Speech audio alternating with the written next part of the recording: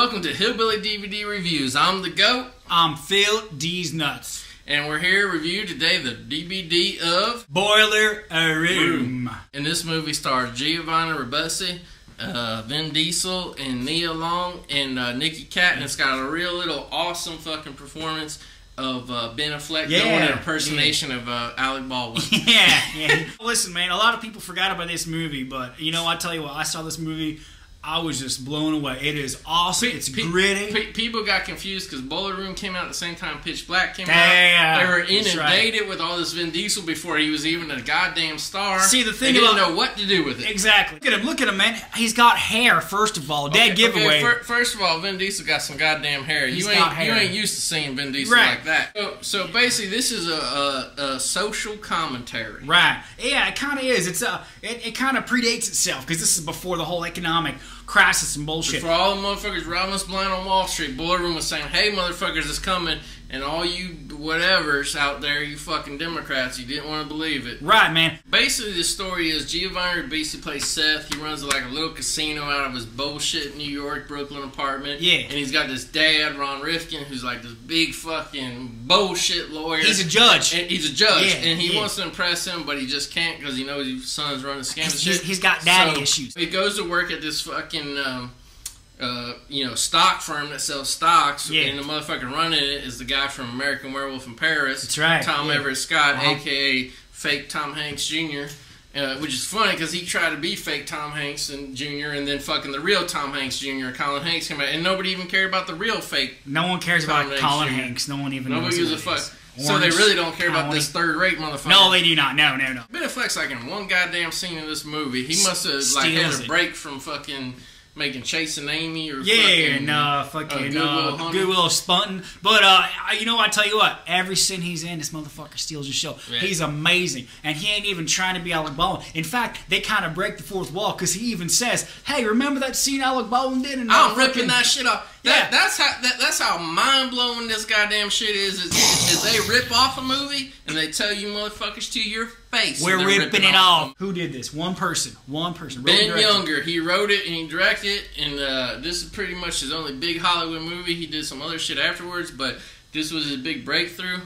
And the guy nailed it, but for whatever reason, dumb motherfuckers that wanted to go see fucking, whatever was out, Scream 8 or Shrek 45, but whatever was out in 1998 when this movie came out. That's right, man.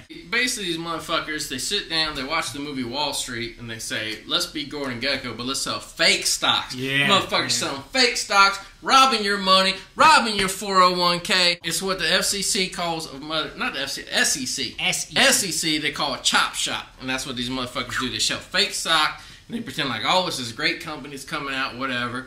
Listen, I know this review has a lot of setup, but this is a fucking smart man's movie. Man. This ain't bullshit. This ain't fucking Buford T. Puster. This ain't fucking Billy Jack. So basically... Seth, he does it. He becomes a big good employee at JT Marlin. JT Marlin. They're a bunch of fucking crooks. So he makes it big as a crook.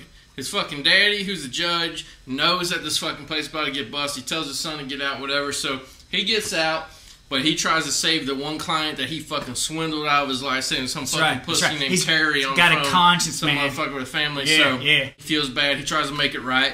And then that's the thrilling conclusion. We won't tell you what happens, but it's gonna fucking blow your mind, and you will want to watch this movie. It's gonna fuck you up mentally. So now this here's a DVD. It ain't the Blu-ray version. It ain't Blu-ray. They don't have this on Blu-ray, do they? Not yet. New Line has not released this. But what do you give it as a movie? 10 out of 10. I give this fucking shit a 9 out of 10. Dude, it's really good. It's a little corny at the end with the guy Terry on the phone, but it's still good. It's fucking awesome. Yeah, no, you know what? I give you that. I mean, I love to say 10 out of 10, but that's reserved for the cream of the crop. You know what I'm saying? Right. So to be fair, I'm going to be fair. I give it a 9. I agree with my friend. I'll go here. Picture and sound, like we said, this is a fucking DVD. But the good thing is, it ain't got the quality of a Blu-ray, but you can still get it at Walmart for like $2.99. Probably, I think so. Now, because we don't have a Blu-ray to compare it to, we have to kind of give it a little higher score. To guesstimate, you know. So it kind of a little washed out, kind of a little blurry, whatever. But it looks okay. You know, it's a dialogue movie too. Fuckers talking. Yeah, man. I mean, you don't need to see fucking explosions. Crazy. The sound's okay, but it's just a dialogue movie. I give it on picture and sound. I give it a 6 out of 10. Yeah, I give it a 6. I think that's about right. I agree with the solid, but it ain't gonna blow your fucking mind. Special features got a load of special features. Yeah, man. It's got well, they list as bullshit like widescreen version of the film 5.0. That's standard. That ain't special feature. No. But it does have deleted scenes, alternate ending, commentary by director Ben Younger, Giovanni Ribisi, a 5.1 isolated score with the composer, commentary by The Angel, trailer, cast and crew filmographies. Listen, some of the special features are bullshit, some are really good, but it's an interesting movie. So it's got some DVD-ROM features like script to screen, where you have to connect to the internet. Right. But that's really like laptop bullshit from 1999. That's not really relevant anymore. I don't think they have that shit still online last time I checked. Yeah. But the other shit, the commentary shit, I'll give this shit on special features.